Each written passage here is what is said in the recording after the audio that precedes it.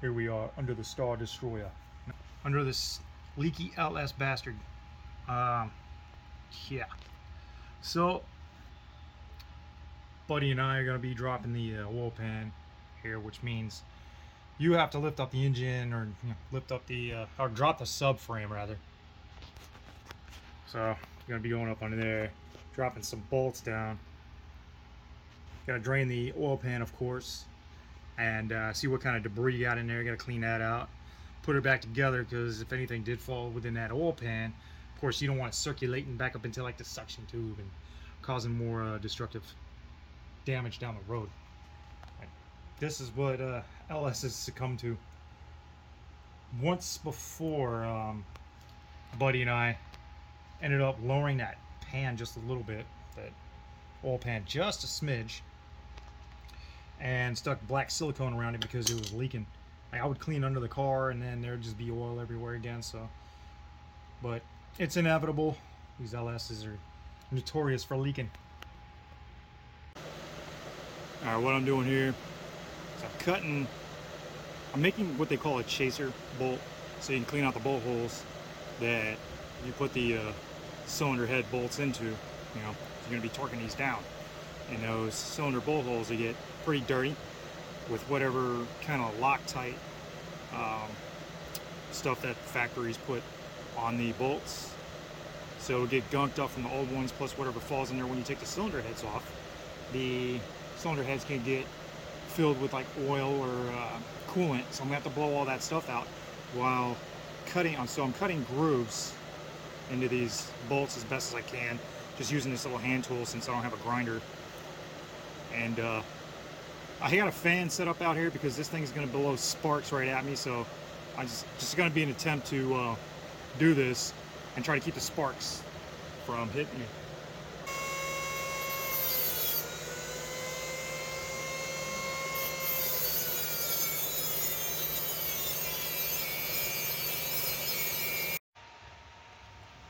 Alright, so people talk about cleaning out the thread bolt holes, make yourself a thread chaser.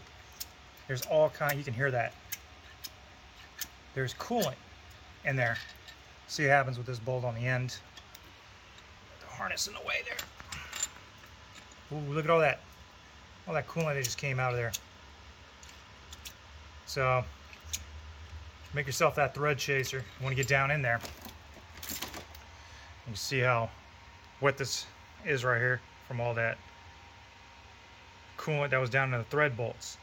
So what I'm going to do is I'm going to take paper towels, I'm going to wad it up, I'm going to individually clean out each of those holes until I get all the coolant out, and then I'm going to still run this thread chaser in there.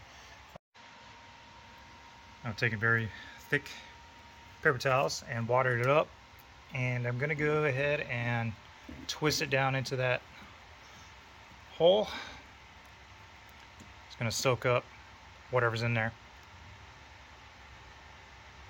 The reason why you want to make sure the holes are clean and there's no liquid in it, because you can, it's a term, waterlog.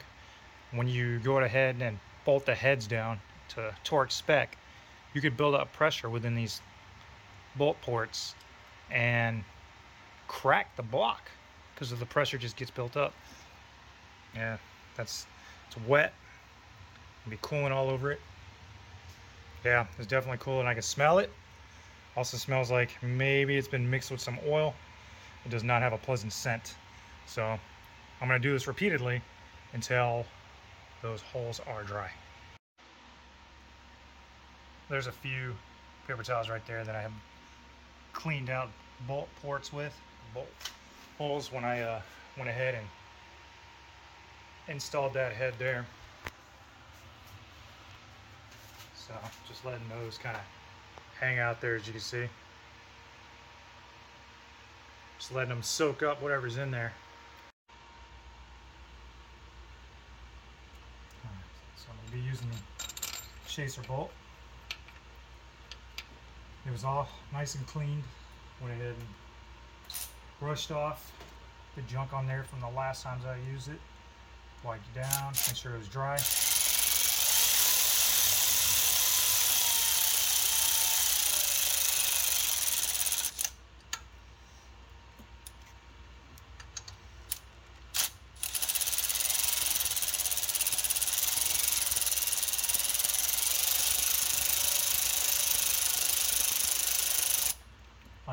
slow.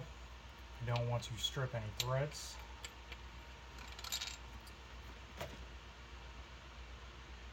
There's a little bit of gunk on there. Be kind of hard to see in this lighting, but not much because I've already gone through this one. But that's a little shiny there. See some gunkness on it. So I'm going to clean it off, and I'm going to repeat that process, and that's why you want a thread chaser bolt. So the other reason for making a thread chaser from one of the older bolts there, because you can see it comes with factory thread locker on it. This factory thread locker does flake off and into the threads of those bolt holes. So running this through over and over again until it's cleaned out is a necessity, so you don't over torque anything, cause any damage within those threads. And with the liquids being inside those portholes, make sure you don't get waterlogged and cause that backup pressure that'll crack the block, especially since if you have an actual LS motor that's made out of aluminum. So what I'm doing now is I'm going to put in the lifters into the lifter tray. They can only go in one way. But you see these holes here. What I'm going to do is I'm going to put these in to where those holes are facing each other after they are put into the trays. You have these little holes here, they're in there. So do that with all four in all the lifter trays.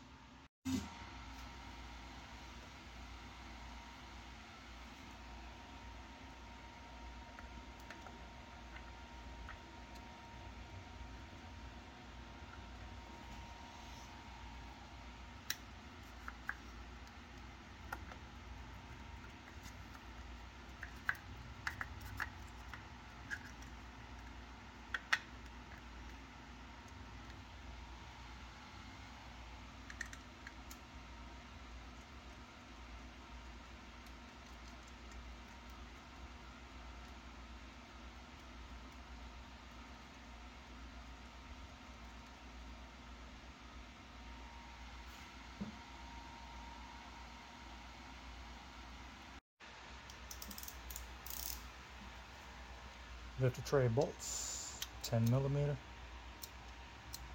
I take them down to 9 foot-pounds or 106 inch. There we go. This torque wrench is so smooth, it's kind of hard to tell sometimes. But the audible click is not really that loud either. There we go. That's all it takes. So don't worry about it if the lifter trays move. They're supposed to flex a little bit. That's what they do.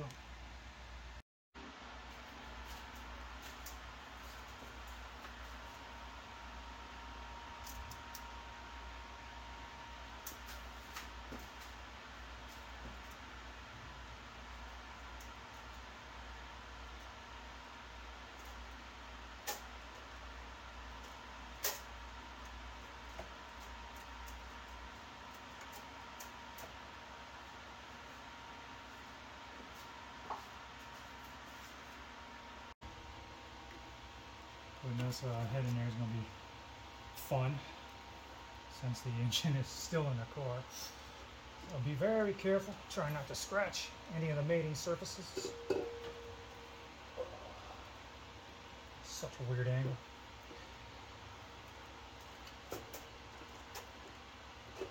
Alright.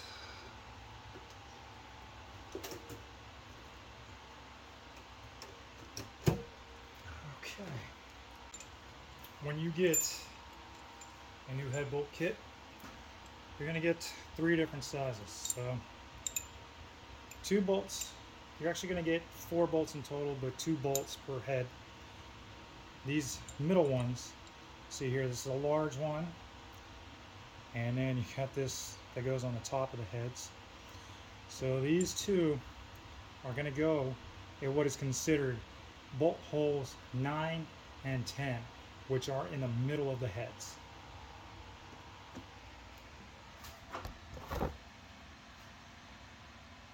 So this shorter bolt is going to be considered number 10, and then it's going to be on the total opposite side, which is going to be considered 9, which I'm definitely going to have to use a flashlight to see back there since it's super dark.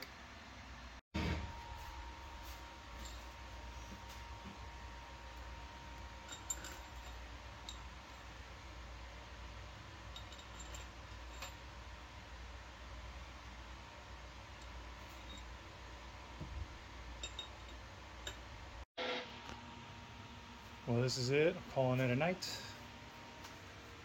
So both heads are on. They're just not torqued down. Problem is, my torque wrench, my 3 torque wrenches, a little hard to deal with. You need 22 foot-pounds to be able to bolt or torque those bolts down that are in the head.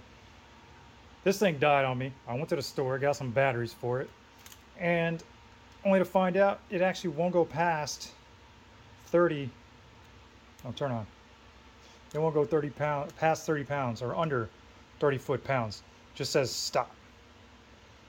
I forgot the torque rating on this thing when I bought it, but it is the industrial one, because I wanted one that went well over 100 foot-pounds, and that hits about 250. So it's good for like lugging wheels and anything above 30 foot-pounds, but no big deal. I'm just happy I got this far, so yeah, as of now, because my buddy and I were trying to lift up the motor, and we're going to use these these little clips right here, these mounts, so that way we can suspend the motor while we drop the K-member, so we can drop that oil pan. Anyway, thanks for sticking with me on this, guys. I really appreciate it. Go ahead, hit that thumbs up, subscribe. Even though I'm not monetized, I don't care. It just feels good to have people who watch and appreciate what I do, and maybe you can learn something from me. I'm not the best teacher, but I do what I can. If you have questions, I'll do my best to answer them down in the comments. Go ahead and hit me up. I appreciate that. Thank you so much. This is Chemical Explorer out.